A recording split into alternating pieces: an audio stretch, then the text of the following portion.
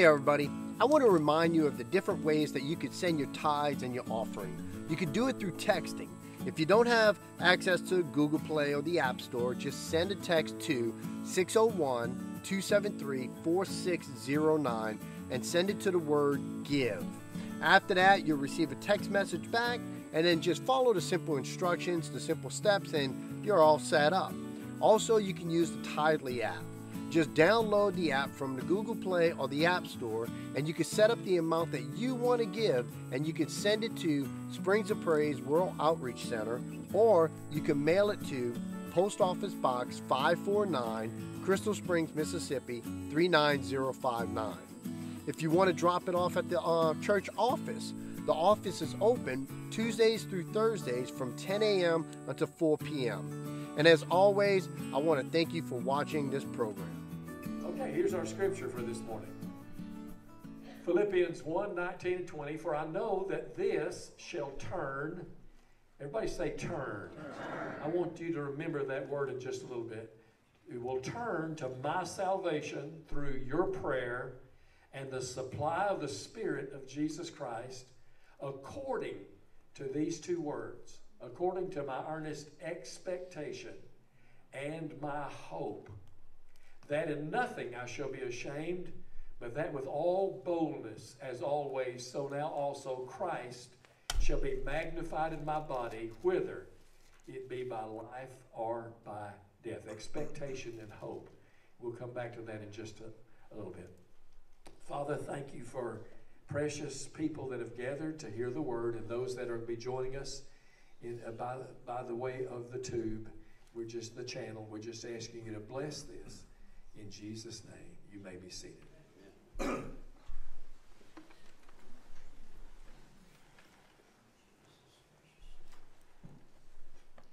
When I was younger, I must admit that I had a little bit of a flaw.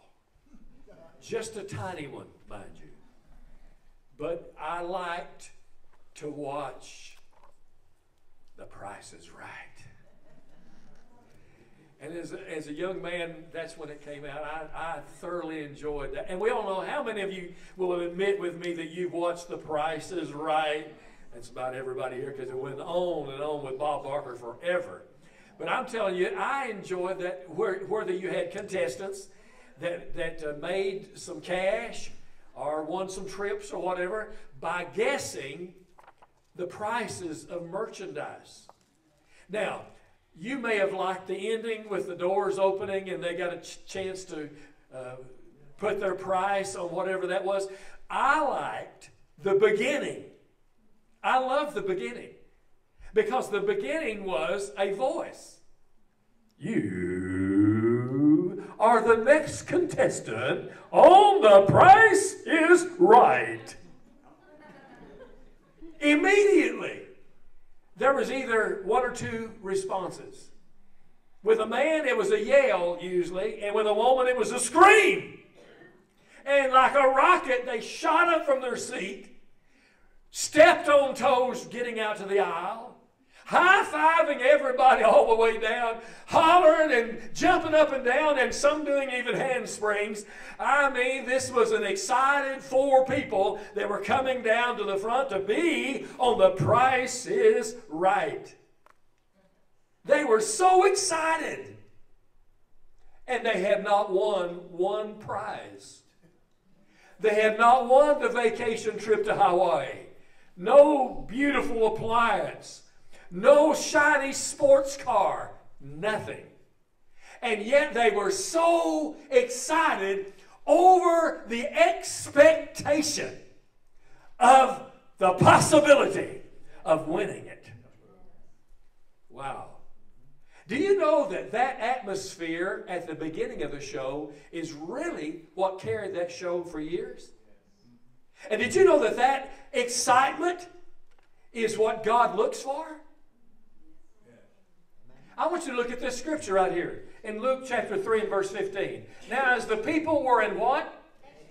Expectation. They all reasoned in their hearts about John, and then John's going to talk to them and says something about that expectation.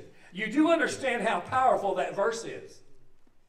400 years, they have not had a word from heaven. That's older than the United States of America exists. 400 years, God's not talking. None. Zero. No prophet. No blazing fire from heaven. No burning bushes. No nothing. For 400 years, God shuts heaven off. But all of a sudden, he raises up a guy that looks like Riley. All we need is the camel skin on you, Riley, and we got you. And he comes on the scene, and he begins to speak, and this happens. Expectation begins to happen. These people begin to expect God must be up to something. And one translation says that this word expectation means to stand on your tiptoes in anticipation. They were that expectant something was about to happen.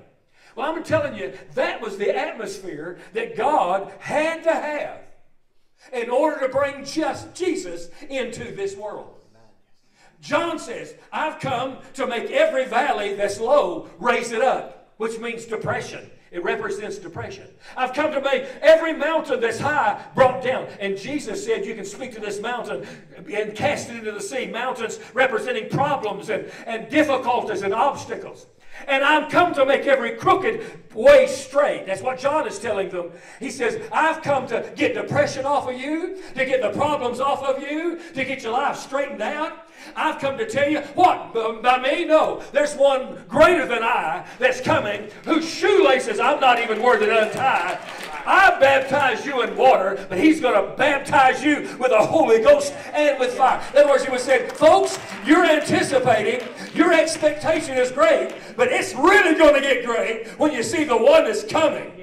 I believe that in order for God to move, he has to have an atmosphere change. You have a dead, dry, non-responsive audience that don't believe for anything. You're going to get exactly what you came in believing. If you came believing for nothing, you get nothing. But I tell you, I stood outside of the revival down in Pensacola, Florida. I stood for hours. And some of the people we stood around had been there all night long. They camped standing and sitting on the sidewalk. Lines all the way down the block and as far as you can see. I'm telling you, we went to such a way, and we maneuvered to be about 30 or 40 feet from the door. And when they opened those doors, I tried to get in as quick as I could. I did not have to walk. There were so many bodies pressing me, they carried my body along. This is absolutely true. And when I walked in the door, almost every seat was filled within the capacity of 1 minute. 2,000-seater auditorium. We only, in my group, had to sit back in some seats nobody took, and we didn't know, well, these are pretty decent up against the wall. And then we found out why nobody wanted them. All the air conditioning for the building came up underneath us. And then somebody had enough sense to bring us some things to cover up with, because we froze to death all night. Nobody had any sense. They had any sense sat there. But I'm telling you, what happened in Brownsville revival when people stood for hours and even 24 hours waiting for the move of God was phenomenal. It was 1.5 million people getting saved. It was healings and deliverances and all kinds of miracles taking place. Because why? The anticipation, the excitement, the expectation was so high. The Holy Ghost says, I found a place I can work. And you know what? God is still looking for us to get on tiptoe. We need to expect God to heal our families. We need to expect that pain to leave our body. We need to expect to be delivered from drugs and alcohol and defeat and depression. We need to expect God to move today. Can somebody praise the Lord?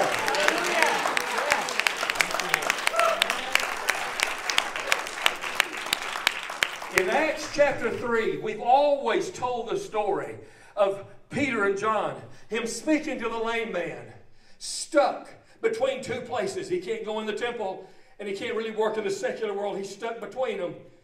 And Peter and John go up to him, and Peter says, silver and gold have I none. And we know the miracle, but we miss the atmosphere. The reason the miracle worked is because it says, and the man looking up expected to receive from them. Praise God.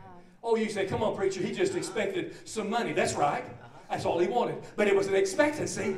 And God always does exceeding abundantly above all that you ever ask or think. He'll do beyond what you're wanting. You understand that? He'll go beyond it. And that's exactly what, and he's springing up, he's jumping, he's having a good time because he set the atmosphere of expecting something.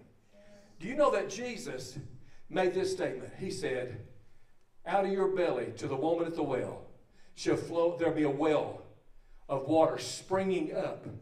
If you drink the water I give you, there'll be a well springing up into everlasting life. Just like that guy began to dance and spring up because his ankles were healed. Do you know that word spring up is the word that's used for little children? It is directly correlated with children. When you tell a child, we're going to go get an ice cream cone. Well, no, I mean, they're jumping and springing.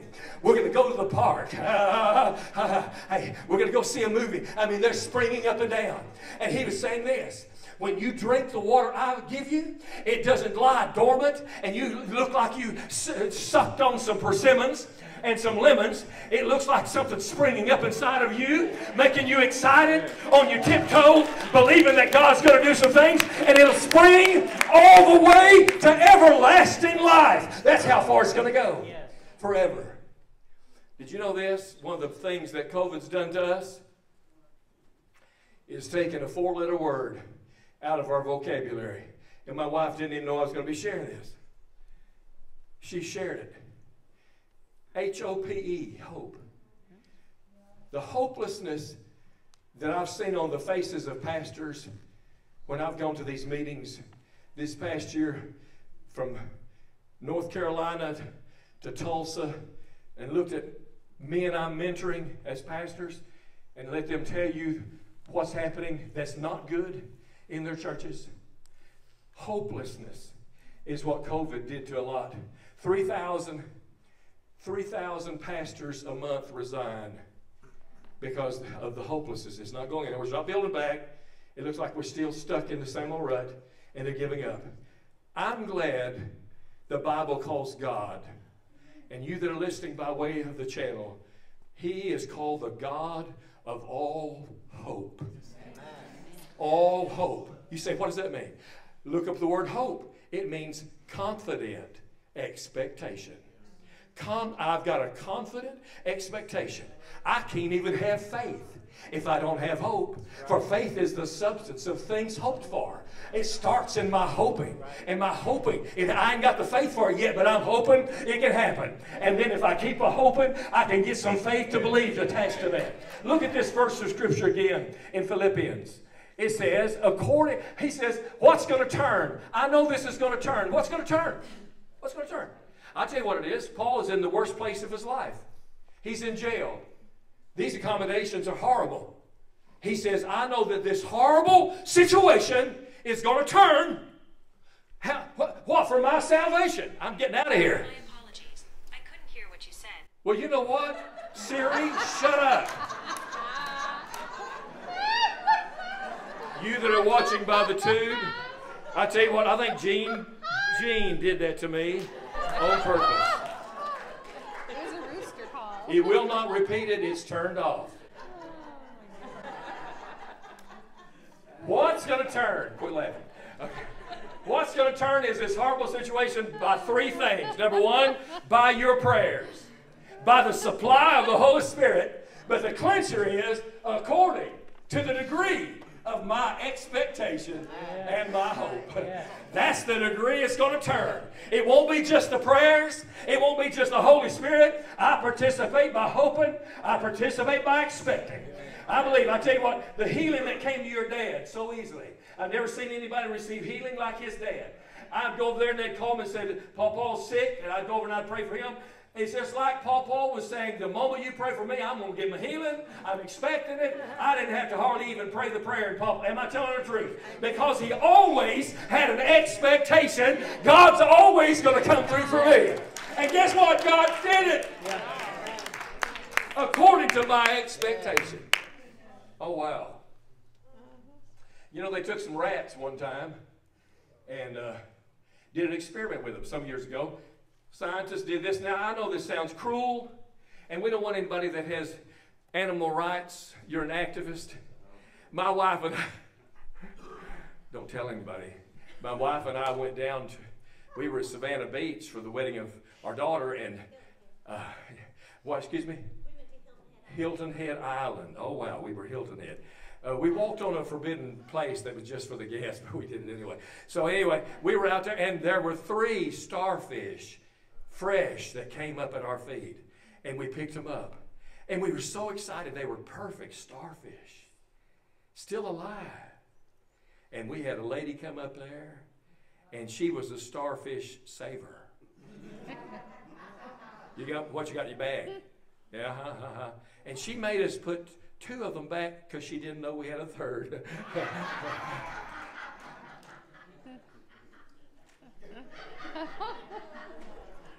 That is one of the most stupidest things I've ever told, because of the fact that I don't even know where I'm at in this message right now. Oh, I'm on the rats. Rats. It's the Lord. It's the Lord blocking this rat story. So if I have anybody that's, they took those rats and they put them in a tub, and they checked it, clocked it. How long can they swim before drowning? Because they let them drown. At 10 minutes, they drowned. 9 minutes, 30 seconds, the panic, and then the drowning at 10. They took some more rats. Now, I don't know where they got those rats. I think they got them out of Washington, because I think there's some rats up there. And so they got some more rats, put them in the water, and they let them swim, and they clocked it again. Exactly 9 minutes and 30 seconds. I'm telling you the truth. Panic came in those rodents, and they knew they were going to drown. And when the panic was there, the scientists reached in and picked them up, dried them off, put them in a warm place, fed them, let them rest, put them back in the water. And to see how long they'd last. This time they didn't last 10 minutes. They went for 18 minutes. 18 minutes. At 17 minutes and 30 seconds, the panic set in, and you could see in their little bitty eyes that they couldn't go much longer. So he picked them up, took them out, washed them, rubbed them down, fed them, warmed them, gave them rest, and then put them back in. And when he did, they didn't last 10 minutes or 18 minutes. They went for 30 minutes. They repeated this until those very rats that they started with swam 37 hours.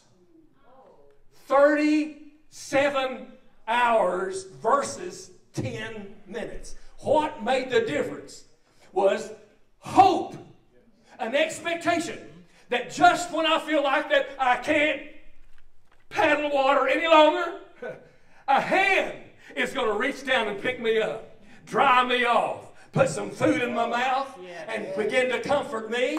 I'm telling you, the rats came to preach to you today and tell you just when you feel like you can't go any further, that this is the end, that your swimming days are over, an unseen hand from heaven reached down for me, way down for me, and picked me up, dried me off, said, son, every time from here on out, when you feel like you can't go any further, look for a hand, because the hands come. Somebody needs to praise the Lord if you believe the hand of God can save you.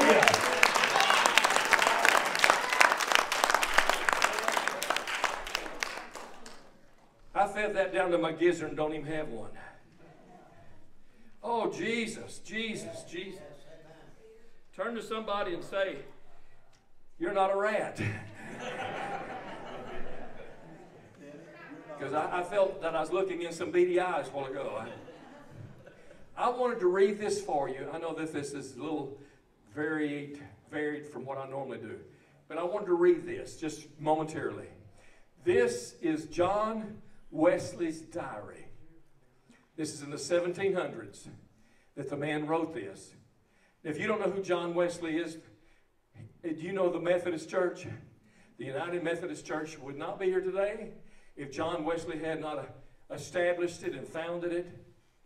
In the early days, do you know that we as a denomination are Pentecostal Methodist?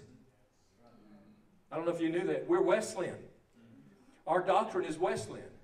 If we talk to a United Methodist pastor, in fact, the one in town, I've talked to him and told him what we were, and he said, man, we're brothers. Yeah. We just believe in the charisma, the Pentecostal glossolalia, a little different. But other than that, we are Methodist. Surprise you? Well, this man did a phenomenal job, but I want you to listen to his early days, what he said. I'm reading directly from the diary. His entries. Sunday morning, May 5th, preached at St. Anne's. Was asked not to come back anymore. Sunday night, May 5th, same day, preached at St. John's. Deacon said, get out, stay out. Real good record. Sunday morning, May 12th, this is within a month's time, preached at St. Jude's. Can't go back there either. This is what he wrote. I like the way he told of his next preaching assignment. Here's what he said. Sunday morning, May 19th, preached in St. somebody else's. He didn't even want to put the name in there. Deacons called a special meeting and said I couldn't return. Sunday night, May 19th, preached on the street. Kicked off street. His exact words. Kicked off street. Sunday morning, May 26th, preached in Meadow. Chased out of Meadow because bull was released during service. Somebody didn't like the sermon. Boy, John was not having a good month. Sunday morning, June 2nd, preached at the edge of town. Kicked off the highway. He's going further and further out. Sunday night, June 2nd, preached in a pasture. 10,000 people came to hear me.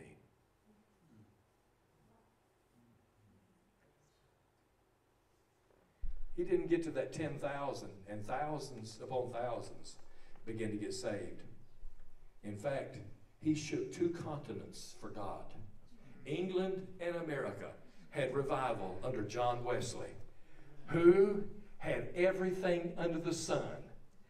Like your cars sometimes that break down and keep breaking down. Everything went wrong. What in the world made him keep going with that kind of record was simply the fact he had a hope that one of these days this is going to take off. I've got an expectation that this is not the end. Getting kicked out of everywhere and off the street and everything is not my destiny. I've got something better than that, and John Wesley came out the hero of the story. I'm telling you, your hope matters to God. You understand that? Amen. Richard, your hope matters to God. It does. That you have that belief. What things soever you desire when you pray, believe that you receive them and you shall have them. If you don't have the believing, you don't have the receiving. You've got to have the hope. Do you know that those women we're talking about Easter Sunday morning, those women when they went out there on Easter Sunday morning weren't expecting to see a resurrected Jesus. They expected a dead Jesus. They went to anoint a dead body. They went to mourn. They went to weep, shed some tears. There's nothing good can come out of a graveyard, they thought. And besides that, they had a problem. It's bad enough to be mourning, to be upset at what you've lost. But now you got a compiled problem. We can't even get in. But we know what happened. God sends an angel, rolls the stone away, and when the women get there, I like that.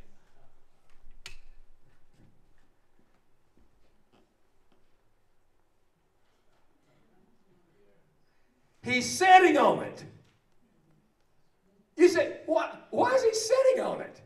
Because I believe he's pointing to the women.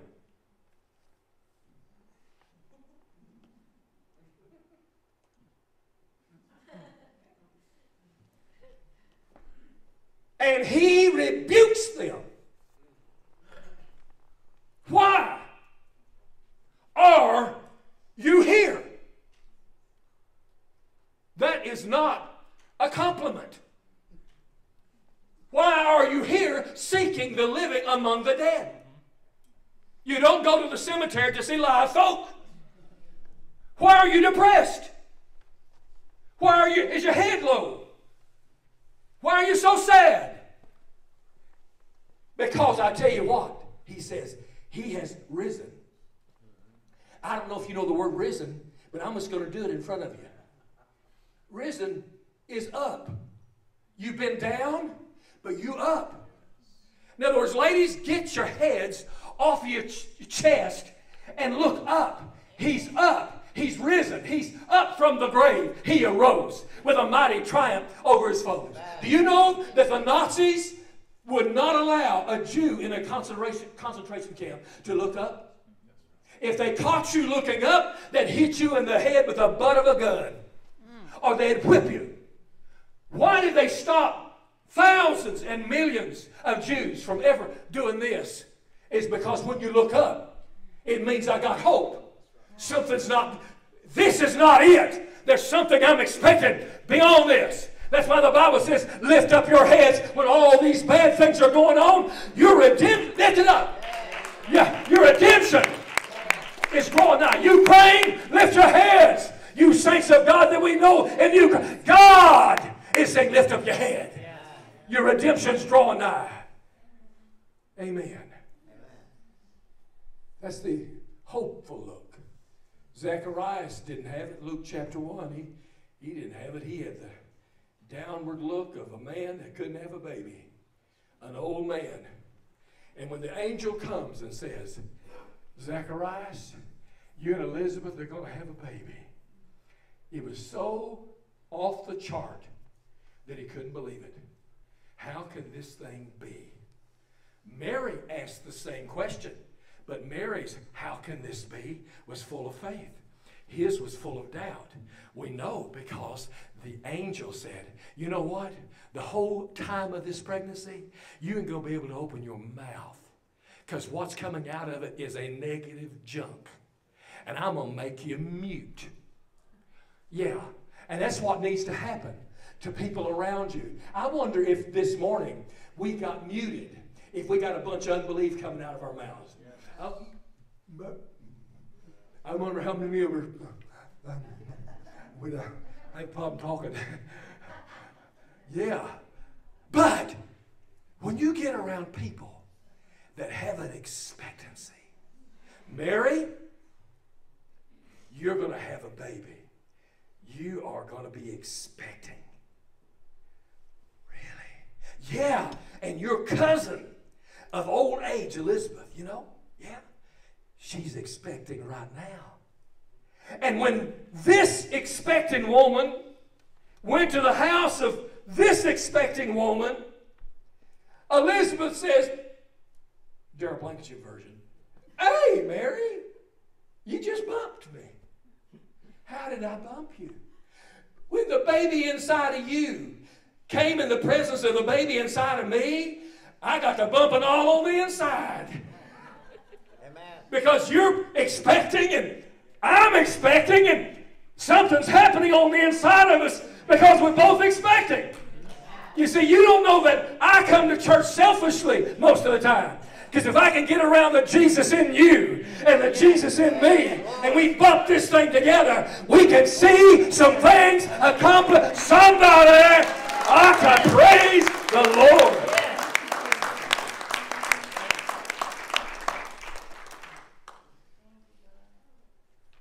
Show me that scripture, Chris. Thank you for doing this for me. He prays a prayer that the eyes of your understanding be enlightened, that you'd know these things. What? 19. And what is the exceeding greatness of his power? Leave that up there, Chris, if you don't mind. Toward us who what?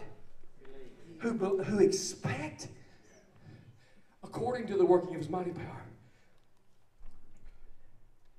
The exceeding power. God has exceeding power. What does that mean? Listen to me. I'm almost finished. That means God's power always exceeds itself. Did you know that God has never found the end of his own power? He's never had a question that he didn't have an answer for. He's never had anything he wanted that he couldn't make.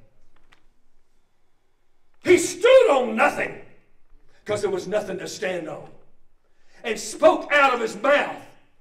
And when he spoke, molecules and atoms bumped into each other, and all of a sudden you've got something happening that's never happened before. You got mountains and rivers and valleys and stars, and the angels, the Bible says in the book of Job, you listen to me, the angels shouted together in creation's morning. What did they shout? I believe they shouted, wow, God, we've never seen this power before. That's got to be the end of it. And God says, wait a minute, I can exceed that. Watch this. And he goes to the earth, and he digs in the ground, scoops out a beautiful, handsome guy like Jack. Already had a tan on him. Scoops him out, reaches over and breathes into a chunk of dirt. And the dirt gets up and starts walking, and the angels are walking, watching him name over 3,000 species of beetles. That's overkill. And I'm talking about all the different animals. He got tired after a while because he named them different things, and finally he just said bluebird, red bird. I mean, yeah, I think I'd run out of names too. But I'm telling you, they watched this guy act like God create. And the angel says, wow, he looks like you, the daddy. But that's got to be the ultimate. No. I can exceed that. Watch this. And he takes his own diadem, his crown off. He walks down through 42 different generations into the dressing room of a womb of a woman called Mary, and allows her to burp him and clean him up, and now he's walking across the earth acting like his daddy, commanding lepers to be healed, walking on water, glory to God, causing the bread and the fish to multiply, this guy. And the angels look at this Jesus and they said, goodness, that's gotta be it. God said, no, that's not it. I can exceed that. Hey, listen, angels, come here, listen. I'm so much God that I can create my own mother and nurse at the mother I created. I'm so much God that I can create all these mountains, but I can specifically create a mount called Calvary. And I can make all these trees, but one of them specifically I'm making for me.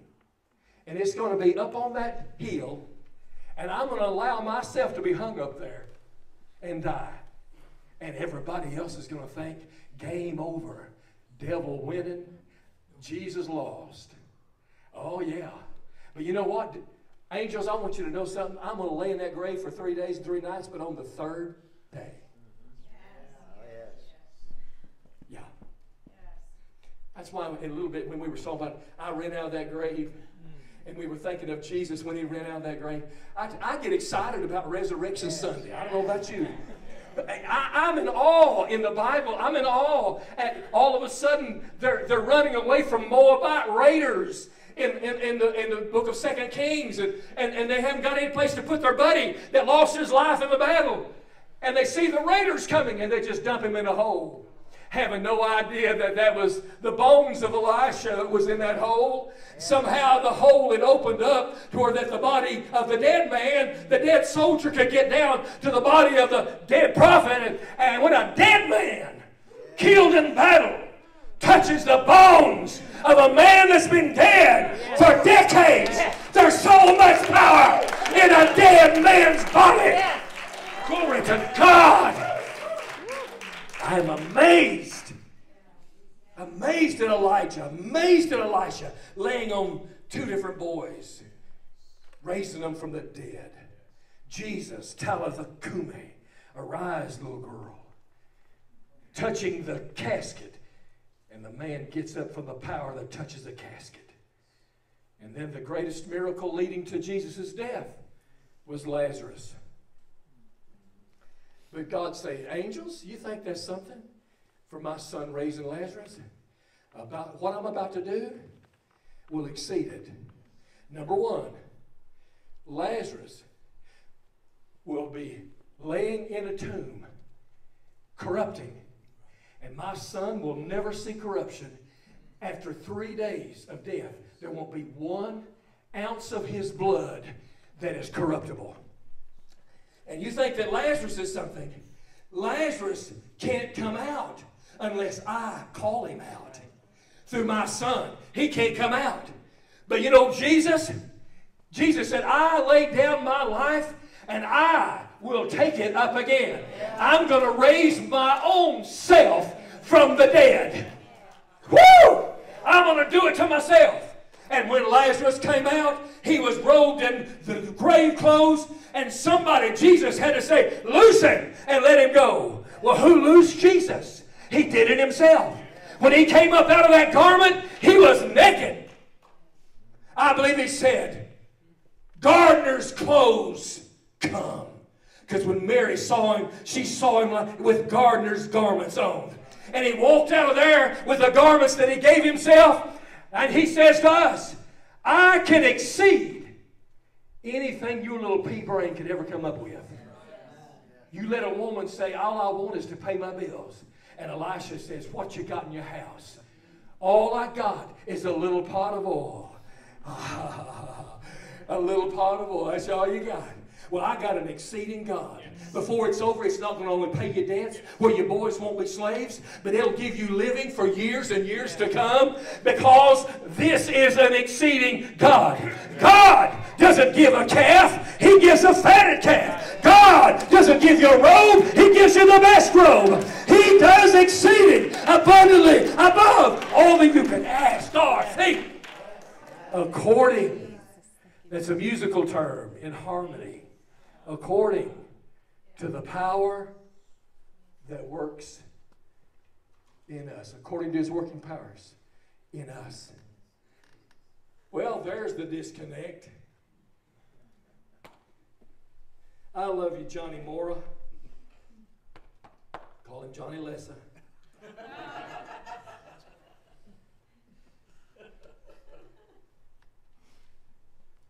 The disconnect is the reason why I don't have the things in my life that I need that God wants to impart is because I'm just not expecting it.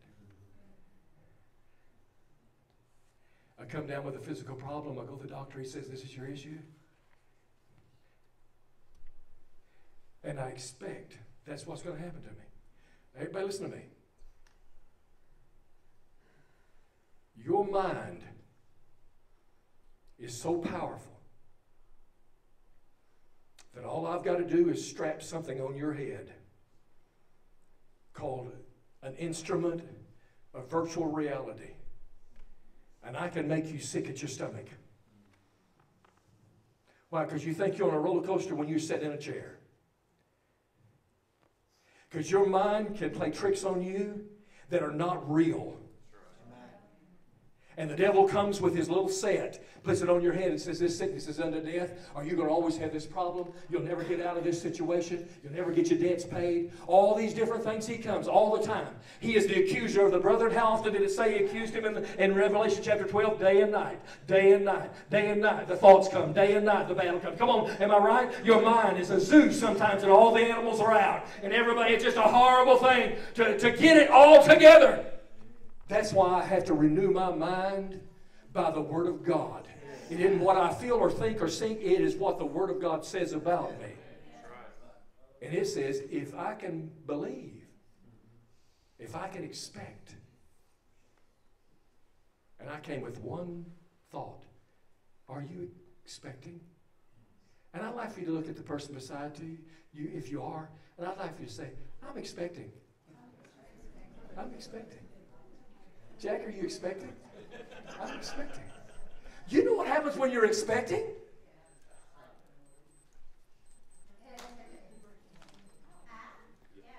Faith and walk for us, Faith. She doesn't walk quite like that. But you waddle, and quite like it usually is. You eat different. You do things different. You let a woman who is an athlete, she may be an Olympian, and you put her in a war-torn country like Ukraine and she can survive it, but you make her 9 months pregnant. It changes everything. And I'm telling you right now, I want to be expecting, Suzanne, I want to be pregnant with the promises of God. Amen. Amen. Let's all stand.